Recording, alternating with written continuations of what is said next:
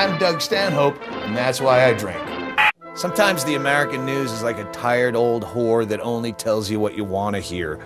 You watch stories every day about the environment and global warming, and they give you 1,000 cute little tips on things you can do to help Mother Earth, when the major problem is obviously overpopulation. That never comes up, ever. Even Al Gore has to be pressed on the issue to admit that it's even a problem, and he'll go, yeah, of course, overpopulation is a really big problem, but that's gonna correct itself. And, by 2050, he says, I guess fucking will go out of style. It's just a passing fad, this desire to procreate. The news knows you don't want to hear that.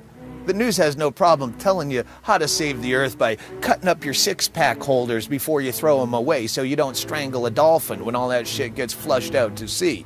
And that's fine. And turn off the water while you brush your teeth. And you go, I'll do that. They can't say, oh, and don't fuck in the front hole, because that glut of humanity you're creating is the real problem behind this. Nobody wants to hear, don't fuck in the front hole after a hard day at work. An Oregon State study just came out that shows that a woman who already recycles at her optimum will still increase her carbon footprint 40 times by just having 2 children. The next time you see a hybrid car with a baby seat in the back, smash the windows out of that car, Fight Club style, steal the baby seat, leave a condom where the baby seat sat, and see if you send a message.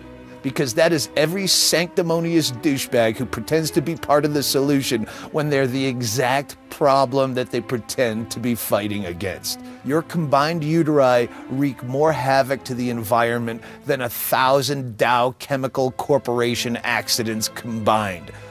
You don't have the baby, you could drive an entire fleet of Hummers to and from work every day, hanging your ass out the window and farting styrofoam packing peanuts into the atmosphere and still not cause a fraction of the damage that one stupid baby causes to this planet.